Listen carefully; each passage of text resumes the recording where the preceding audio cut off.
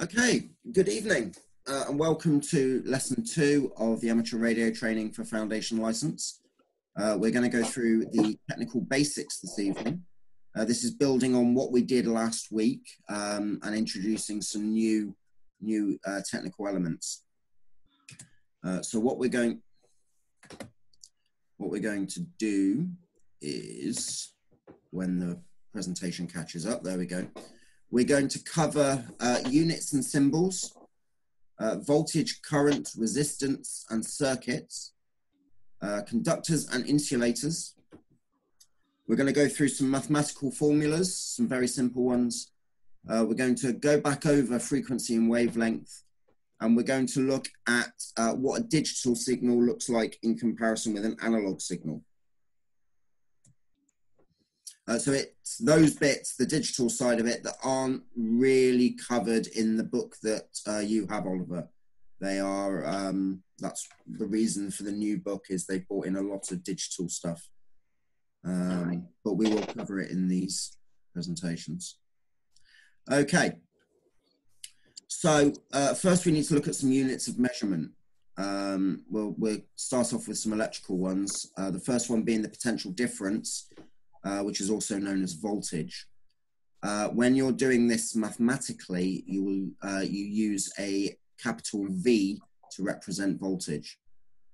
With these symbols, it's very important to remember whether they're capitals or the small versions of the letters.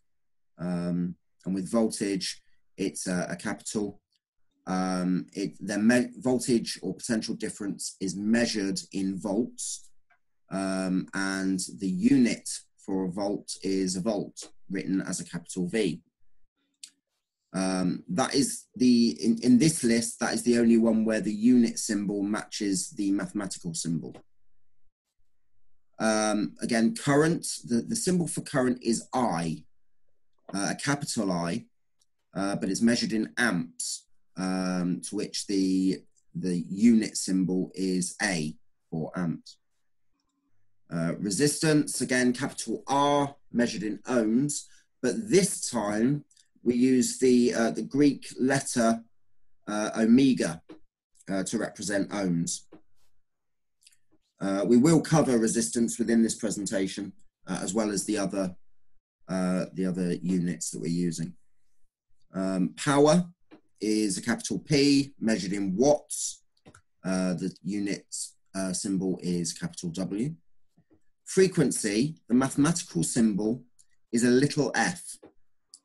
It's measured in hertz, which the unit symbol is a capital H with a little z or z next to it. The mathematical symbol for wavelength is the Greek letter lambda. I hope I'm pronouncing that correctly. I always stumble with that one, lambda. Wavelength is measured in meters, and the unit symbol is a little m. Okay. When we talk about large and small units, very often, if you're looking at, say, distance, you wouldn't necessarily measure the distance from here to Yeovil in meters. You would use kilometers. We have the same system, or part of the same system we use in electronics and radio. The smallest measurement is the micro, which is 1/1,000,000th of a given figure. Okay, and the prefix is that funny little u, which the name of which has just escaped me. Martin, I don't, if you're still there, what's the name of that symbol? Mu, I believe. Mu, yes, of course it is. Thank you. It's a mu.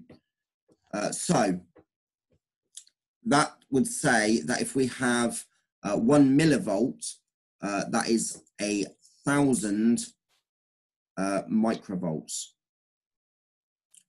Again, moving up a level, so the 1,000th, the 1,000th, or the milli is 0.01 of a given unit.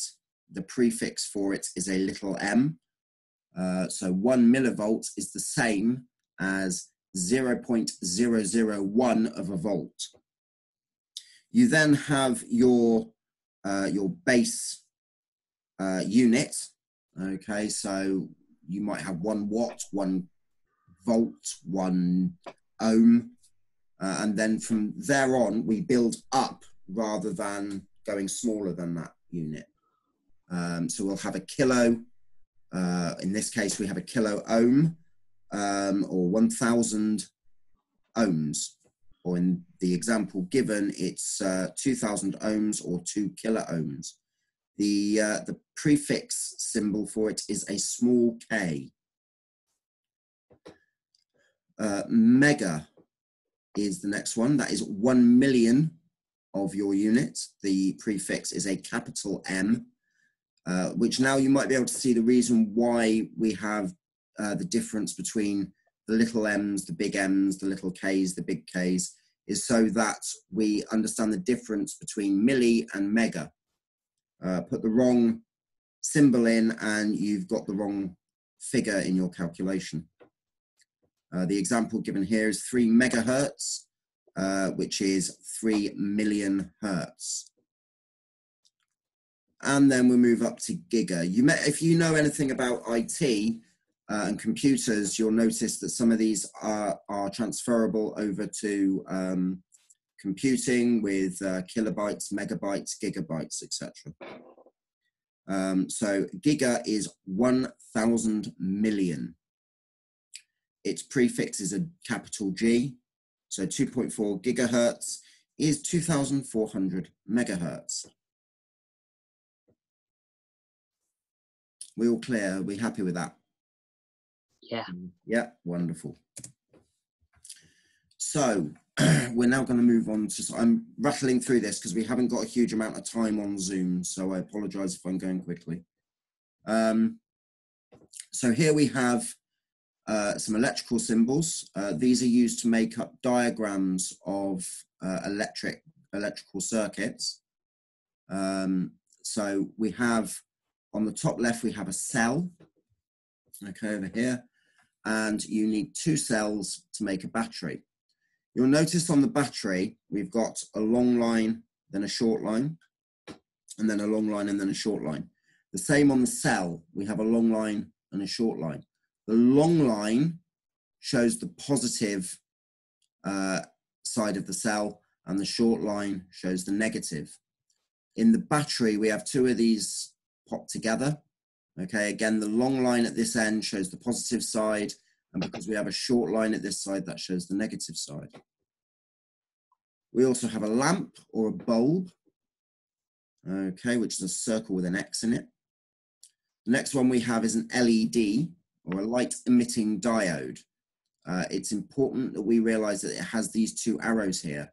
If those 2 arrows are not there, it is not an LED, it is a diode. Next we have a microphone, then a speaker, antenna, the earth system, or an earth, a resistor, a switch, and a fuse. Note the difference between the resistor and the fuse. The fuse has the thick line going all the way through it. That makes, obviously, if you miss that line out, you will be marking a resistor rather than a fuse, and vice versa. Good evening, Richard. Hello. Thank you for joining us. Yeah, thank you. Sorry I'm late. There you go. No, that's fine, don't worry. Okay, so moving on to current.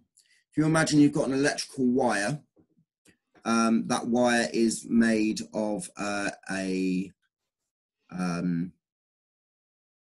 material that electricity can pass through, a conductive material, and electrons flow, or which are part of that wire, but they flow through that cable. Imagine it a bit like a water pipe where the water flows through it. The larger the water pipe, the more water can flow through it. It's the same with an electrical cable. The thicker the cable, the more electrons can flow through it, so it can handle a higher current than a smaller gauge wire. Do remember, keep in mind that the current is always measured in amps. Okay, so conductors and insulators. A conductor allows electrons to flow easily. An insulator does not. So there's actually some quite good conductors on this list. We've got copper, brass, silver and gold and carbon. They will all conduct electricity. Hence you get a lot of wires made out of copper. You get a lot of components that are either made of gold or have a gold coating. But then on the opposite side, you've got insulators like plastics, wood, rubber, glass, and ceramics. These ceramics, particularly in glass, are used in a lot of components for electronics because they are very, very good insulators, as are plastics. Wood, not so much anymore. What I have seen some older, you may have seen old-fashioned radios. They were made of wood as their case, but they're not used so much anymore. There is a safety note at the bottom of this slide that says that water is a conductor. Water is an incredible conductor. The problem with water is it goes everywhere. So you don't necessarily know, and also it's opaque, so you don't necessarily know where it is. And if water gets on an insulator, it can give the appearance that insulator is no longer insulating, because if it coats it, it will still conduct electricity through the water. So we try, obviously, to keep water and electronics separate, which is a lesson that I was taught from a very young age, as I'm sure we all were as well. Right, onto batteries then. A battery is a combination of cells, usually in series. So as I explained earlier when we were looking at the symbols, which we have over here, we have each cell, one butted up against the other, creates a battery. It provides electrical energy from a stored chemical energy and has a potential difference that is measured in volts across its terminals. A prime battery is non-rechargeable. Once discharged, it must be properly disposed of. You get a lot of things like AA, AAA batteries that aren't rechargeable. They are known as primary cells, and they're fairly easy to dispose of. Normally there's a special battery unit in a supermarket and other shops and places where you can dispose of them. A secondary battery, however, is rechargeable, as it has a reversible chemical process. For example, car batteries, leisure batteries, you can recharge those. Some AA and AAA batteries, 9-volt batteries, can be recharged. They all count as secondary cells.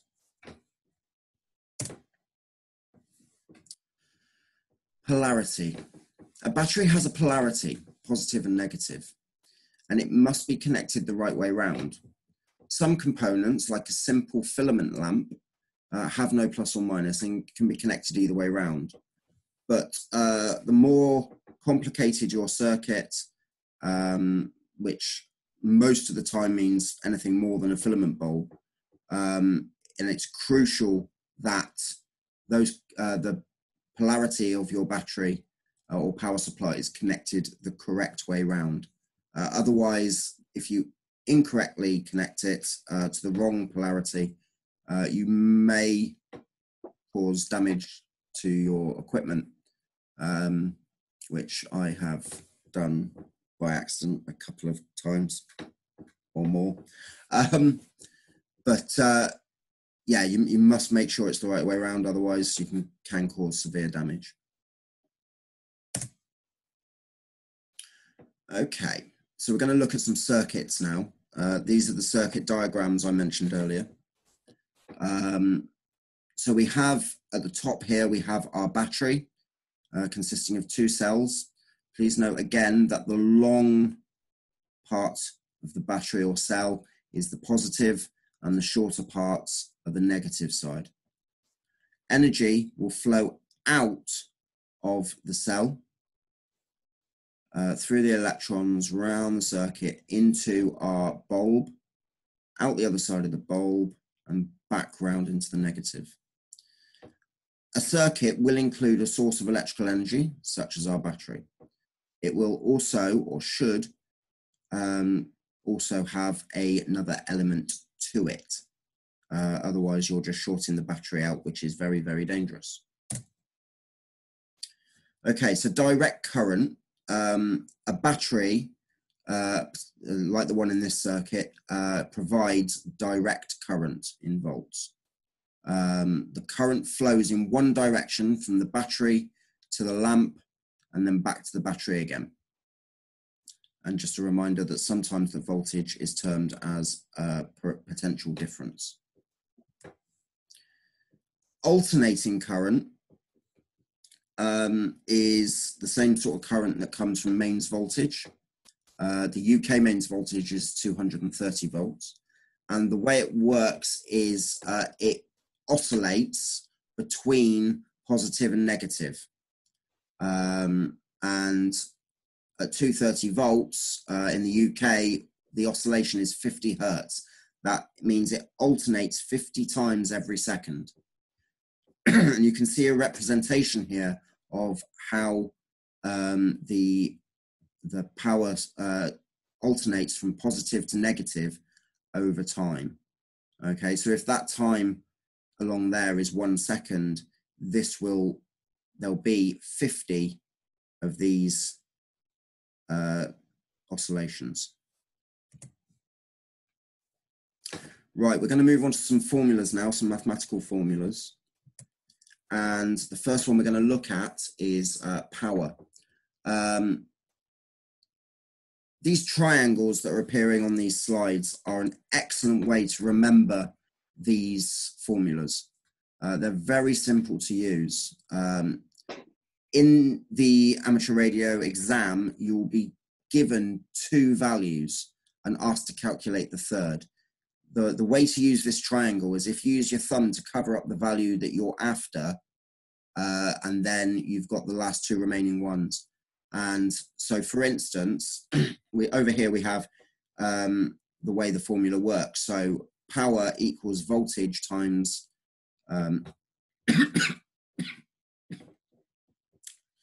times current. So power equals voltage times current. So if you're after power, you would put your thumb over the P, and that shows that you have to times voltage by current. If you're after the voltage, it's power divided by current. So you would put your thumb over the voltage, and you can see there that that is power over current.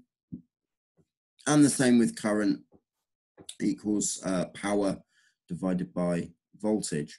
So you'd put your thumb over the current and divide the power by the voltage. So we have an example on this slide. We have a 60-watt speaker that runs on a 12-volt battery. What is the current? So we know what the voltage is. It's a 12-volt battery. So, and we know what the power is. It's 60 watts. I do apologise. I've had a. Did anyone else see the little message that came up then? Yes. No. No. Yes. The meeting has been upgraded by the host and now includes unlimited minutes. Oh, brilliant. Okay, so you got my acceptance. Thank you. Okay, so we've got. Excuse me. We've got 60-watt speaker runs on 12 volts. So we know what the power is. We know what the voltage is. So we want to know what the current is. So we put our thumb over the I, okay, for current. And we now know that we've got to divide the power by the voltage. 60 watts divided by 12 volts is 5 amps. Again, in your exam, you'll be given the two bits of information. So you'll be given, for instance, the 60 watts and the 12 volts, and you will be asked to calculate the remaining symbol.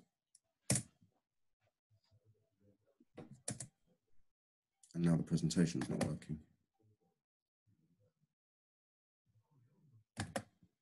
There we go.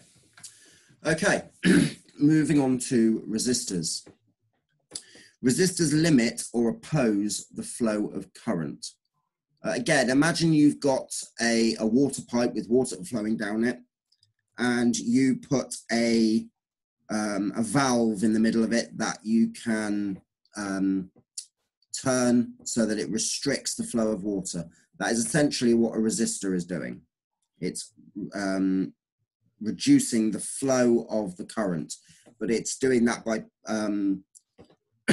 sort of stopping the current coming through. So in this circuit, a resistor marked as R over here will cause the lamp to be dimmer, which means it has a low resistance. But if the light doesn't come on at all, okay, that means it's got a high resistance. So it's stopping the current flow almost entirely to the lamp. The current through a resistor results in a conversion of electrical energy into heat in the resistor.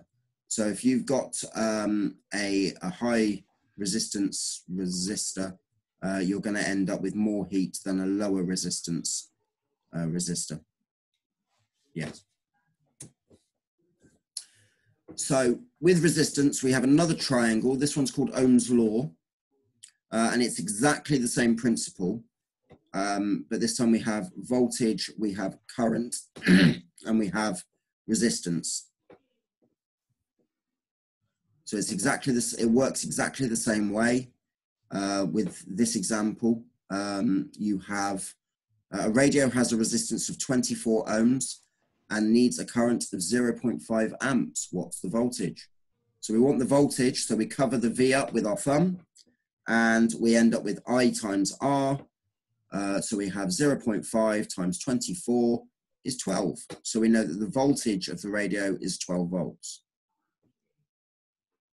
Again, you'll be given two values in your exam and asked to calculate the third. Right, we're now going to look at series and parallel circuits. So when we're looking at a series circuit, okay, we have the current will leave the battery and it will pass through one lamp before it passes through the other lamp, before it comes back round. The voltage required for the circuit is the sum of the individual voltages across the lamp. That means if we have a lamp here that is 5 volts and a lamp here that is 5 volts, we have a circuit of 10 volts, or a requirement of 10 volts from the circuit. However, when these lamps are in parallel, as they are shown in the bottom diagram, we have and again, we have 5 volts here and 5 volts here. We have the current getting divided at this point and traveling through the circuit. And the total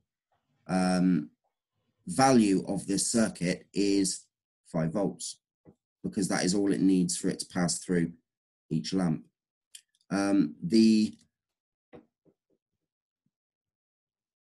One of the benefits to this system, or not benefits, but if one bulb blows or goes out in this circuit, the other bulb will carry on. In a series circuit, that won't happen. If one bulb blows, then the whole circuit goes dead. So let's assume that each lamp is the same and they need 3 volts to light up. The battery voltage required for a series circuit is 6 volts because it's 2 lots of 3. And if one lamp blows, the circuit breaks. In parallel, however, the battery voltage required is only 3 volts because the current is halved across 2 lamps. If one lamp blows, the other lamp will still light up.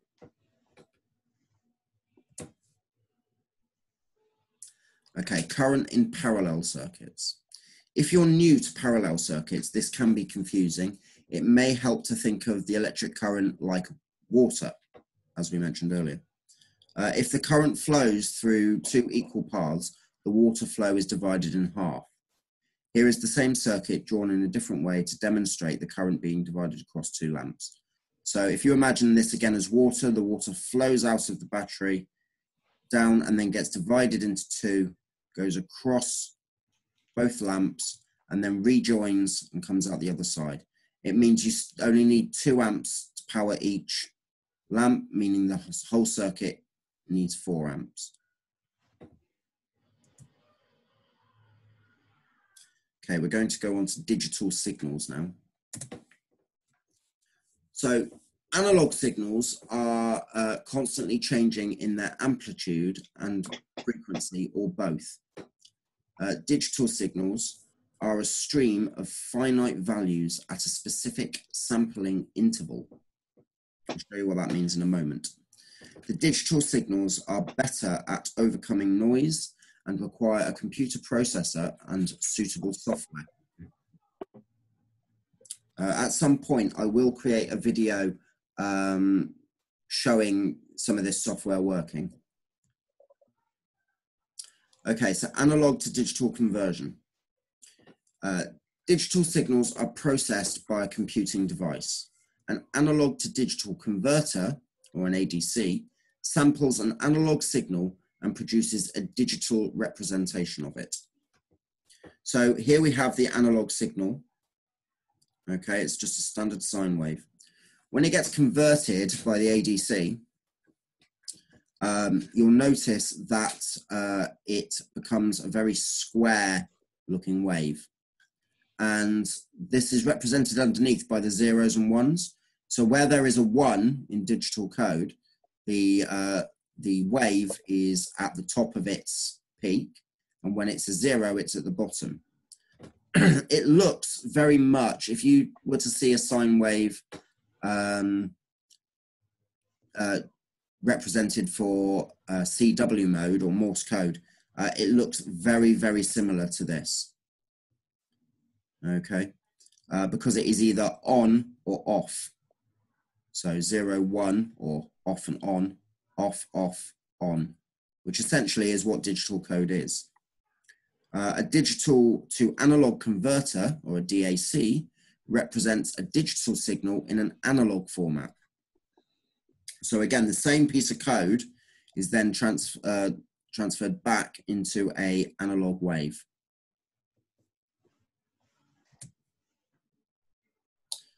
We're now going to go back over what we did last week with frequency and wavelength. We're going to do this quite briefly. So the frequency is represented as a sine wave, which can be generated by an oscillator. An oscillator is a small circuit within a radio that produces the radio wave. Okay, but a wave can also be produced in other means as well, not necessarily just for radio. Light is transmitted as a wave, as is audio frequency. So as I'm talking, I'm creating audio waves that look very, very similar when drawn to a radio wave. Parts of the wave. So from this point through here to this point, that distance is the wavelength. This distance between this line and the top of the peak, or this line and the bottom of a trough, is the amplitude. And the frequency is the number of that section there, that the wave, one wave, passes a point in a second. So if it's, say, 1 hertz, you're having 1 cycle, one of these here, per second. Last week we did mention that the ratio between the frequency and wavelength is relative. So the greater the wavelength, the lower the frequency, and the higher the frequency, the shorter the wavelength. This table does allow you to calculate what the frequency is compared to the wavelength. So if you're working on, say, 100 megahertz, you find the 100 mark along here, you come up to the thick line in the center and across, and you'll see that we're on about 3.5 meters. A copy of this table will be provided in your exam for you to use to calculate the different wavelengths and frequencies with the information given. Okay, so we're going to quickly just go back over some things. The mains power frequency in the UK is 50 hertz. Audio frequency, so that's the human hearing range, is between 20 and 15,000 hertz. And the audio communication range, which is well within the human hearing range, is 300 hertz to 3,000 hertz. Radio frequencies, by contrast, are in the 30 kilohertz to beyond 3,000 megahertz. And again, we did look at this last week. The HF band is 3 megahertz to 30 megahertz, the VHF 30 megahertz to 300 megahertz, and the UHF to 300 megahertz to 3,000 megahertz. All these values are examinable, i.e. you do need to know these for the exam. In summary then, we've gone over units and symbols. We've learnt the units and their prefixes. We can recognize symbols within an electrical circuit. We have covered alternating current and direct current, as well as series and parallel circuits. We've looked over the formulas for Ohm's law and power, i.e. power equals volts times current, and volts equals current times resistance. We've had a brief look at digital to analog conversion, and we have gone back over frequency versus wavelength. And please do remember, as the frequency rises, the wavelength reduces and vice versa.